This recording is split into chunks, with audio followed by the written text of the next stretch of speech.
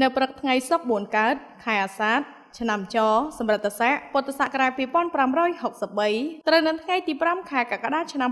2019អាយដាមពងយិនប្រធានគណៈកម្មការសាខាកាកបាទក្រហមកម្ពុជាខេត្តកំពង់ចាម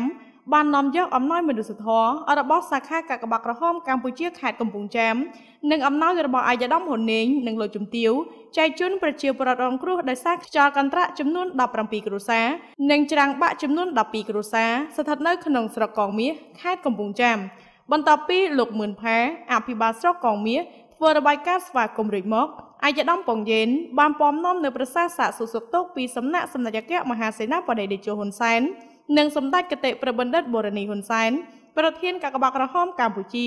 ជូនចំពោះបងប្អូនប្រជាពលរដ្ឋនៅទូទាំងខេត្តកំពង់ចាមជាពិសេសប្រជាពលរដ្ឋទាំង29គ្រួសារដែលបានរងគ្រោះដោយសារខ្យល់កន្ត្រាក់និងច្រាំងបាក់នាពេលនេះអាយដាមពងយិនក៏បានសម្ដែងនឹងការសោកស្ដាយចំពោះគ្រួសាររងគ្រោះដោយសារខ្យល់កន្ត្រាក់ទាំង29គ្រួសារនេះផងដែរទន្ទឹមនឹងនោះដែរអាយដាមបានគូបញ្ជាក់ថាសម្ដេចអគ្គមហាសេនាបតីតេជោហ៊ុនសែននិងសម្ដេចគតិព្រះបណ្ឌិតបូរនីហ៊ុនសែនតែងតែគិតគូរដល់បងប្អូនប្រជាពលរដ្ឋទាំងអស់ទីណាជួបការលំបាកឬគ្រោះធម្មជាតិផ្សេងៗកាកបាទក្រហមកម្ពុជាតែងតែចុះទៅជួយគ្រប់ទិសទីទាំងអស់ដោយមិនប្រកាន់ពូជសាសន៍ឬនិន្នាការនយោបាយឡើយអាយដាមមានប្រសាសន៍បន្តទៀតថាអំណោយដែលចែកជូននាពេលនេះគឺបានមកពីការយកចិត្តទុកដាក់និងការខិតខំប្រឹងប្រែងពីសំណាក់អាយដាមហ៊ុននេងប្រធានកិត្តិយសសាខាកាកបាទក្រហមកម្ពុជាខេត្តកំពង់ចាម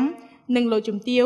ដើម្បីចូលរួមចែករំលែកនិងការជួយសម្រាលទុក្ខលំបាករបស់បងប្អូនប្រជាពលរដ្ឋយើងដែលរងគ្រោះដោយសារខ្យល់កន្ត្រាក់និងច្រាំងបាក់ការចែកជូននៅអំណោយទាំងអស់នេះគឺមិនប្រកាន់ជាតិសាសន៍ពណ៌សម្បុរនិងនិន្នាការនយោបាយអ្វីឡើយអំណោយនេះគ្រាន់តែជាការសម្រាលទុក្ខលំបាកបានតែមួយគ្រាប៉ុណ្ណោះមិនអាចផ្គត់ផ្គង់ជីវភាពក្នុងរយៈពេលយូរឡើយដូច្នេះបញ្ហាបងប្អូនត្រូវតែខិតខំប្រឹងប្រែងប្រកបរបរទទួលទានទៅតាមលទ្ធភាពដែលអាចធ្វើបានក្រៅពីនោះសូមចូលរួមថែទាំសុខភាពនិងអនាម័យតាមរយៈការរស់នៅស្អាតហូបស្អាតនិងផឹកស្អាតស្ថិតក្នុងឱកាសនោះដែរអាយដាមពងយិនក៏បានផ្សព្វផ្សាយអំពីវិធានការទប់ស្កាត់និងការពារការផ្ទុះឡើងនៃជំងឺគ្រុនឈាមនិងរួមគ្នាប្រយុទ្ធនឹងជំងឺគ្រុនឈាមផងដែរ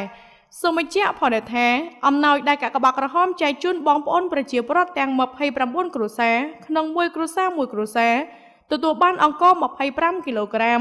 ខេត1កញ្ចប់មានមុង1ភួយ1ក្រមា1សារ៉ុង1មីយើង1កេសទឹកស៊ីអ៊ីវ6ដបទឹកត្រី6ដបត្រីខ10កំប៉ុងនិងអំណោយរបស់អាយដាមហ៊ុននេងនិងលោកជំទាវបានឧបត្ថម្ភថវិកាបន្ថែមដល់ប្រជាពលរដ្ឋរងគ្រោះដោយខ្យល់កន្ត្រាក់និងច្រាំងបាក់ទាំង29គ្រួសារក្នុងមួយគ្រួសារទទួលបានថវិកា20,000រៀលផងដែរ